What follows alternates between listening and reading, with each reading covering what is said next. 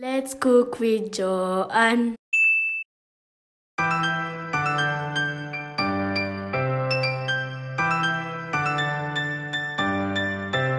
Hi guys! Welcome ulit sa aking channel! Gagawa tayo ng Carioca. Ang ingredients na kailangan natin ay glutinous rice, coconut milk, brown sugar, water, and oil for frying. Mag-uumpisa na tayo. Okay, ito po ay 3.5 cups of glutinous rice. Dadagdagan pa natin siya ng another pack. So, ito po ay 400 grams of glutinous rice. Kung i-convert niyo po siya sa cups, 3.5 cups po siya. Lalagay pa natin to. Bali, lahat-lahat ito ay 7 cups of glutinous rice. Ayan. Siguro ito pwede na siya sa 10 persons. Kung marami ang kakain, ganyan karami. Okay, tapos maglalagay ako ng, so ito po siya, it's like coconut cream. Ilalagay ko po yung half sa kanya. Ito po ay 400 ml. Ilalagay ko yung half. Tapos yung half, ilalagay ko dito para sa sauce ng ating Carioca. Sensya na po kayo sa nanay ko, ha? Dahil po siya. Ayan na. So, kunin po natin lahat dahil sayang po. Tapos, lalagyan natin siya ng tubig, syempre. Tubig. Tansya-tansyahin na lang natin, ha? Malinis po yung kamay ko, kaya okay lang kamay ko. Try po muna natin sa half cup. Malinis po yan, walang ano yan. Walang COVID.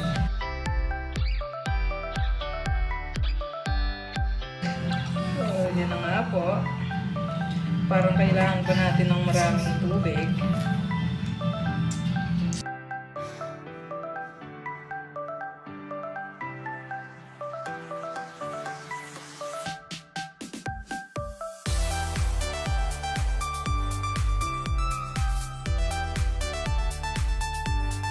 Ang iba po, nilalagyan nito ng ano, shredded coconut, ganyan.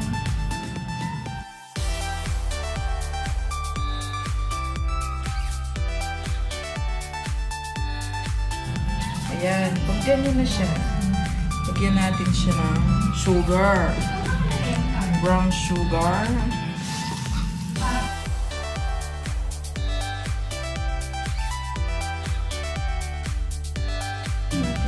3/4. Tapos, mga 1/4 ng tubig. Siguro, pwede na to.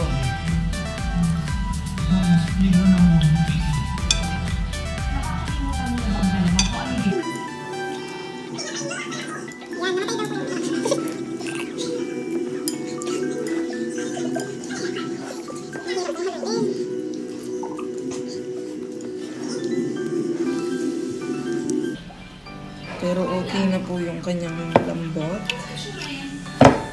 Gagamitin natin ng dalawang kamay. Pero kung konti lang po, siguro yung sa inyo, half lang, pwede na siya.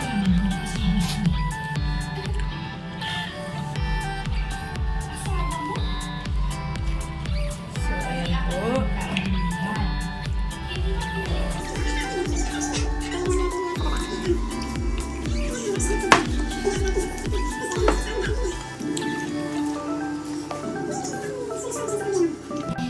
So, ayan. Nilagay ko po siya sa aking tabletop. Para maayos ko siyang manin. Ayan. So, okay na po ito. Mag-form na tayo ng balls. So, ayan po. Gagawa tayo ng little balls. Siguro mas maganda na po. Ito siya sa tabletop. Ayan, ganyan.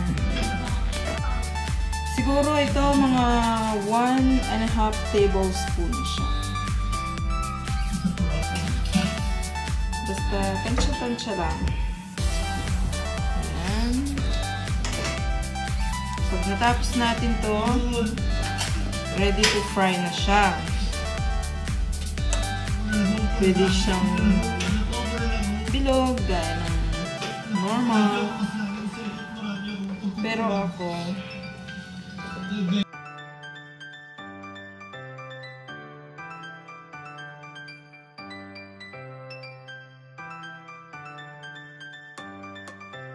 so, ito na yung pinaka-last na bilog. Ay, napaliit. Okay.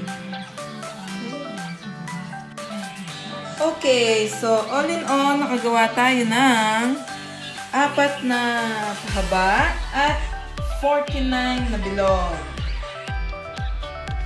Yan, so habang hinihintay natin yung mantika, yung half kanina na coconut milk, mag-a-add tayo ng sugar.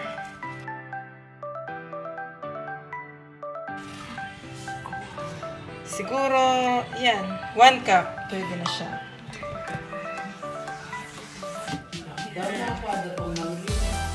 Haluin lang natin siya. Ito po yung magiging caramel para sa ating Carioca. Ayan. Hahayaan lang po natin yung mag-simmer. Ayan. Hihintayin lang natin to hanggang parang ano na siya.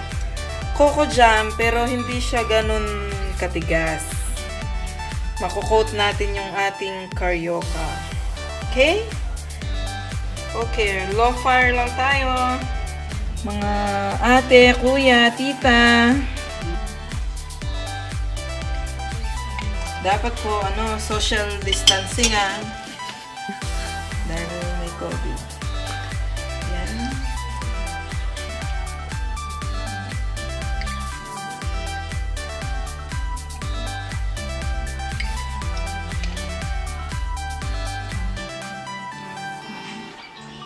Okay.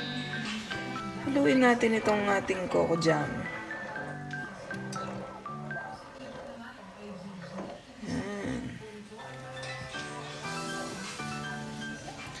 Hina po yung aming kalan. Ayan, dapat po medyo malapot siya. Lipat ko po sila sa mas malalim na kawali.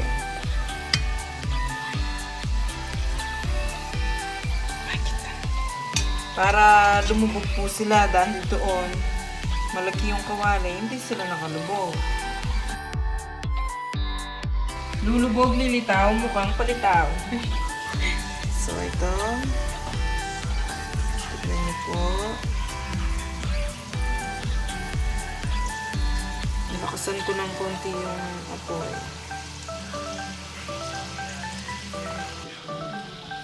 No? So, ayan. Malapot na ang ating sauce. Pero, konting-konting lapot pa. Hayaan lang natin siyang mag-simmer. So, ito na yung unang naprito natin. So, ito.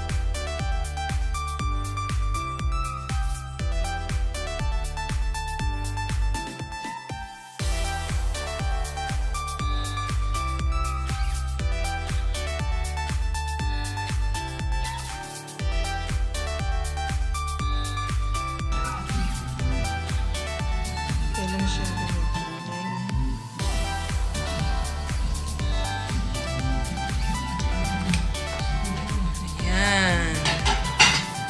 tapos Tapos to lalagay natin sa para yung gusto nang may sausawan.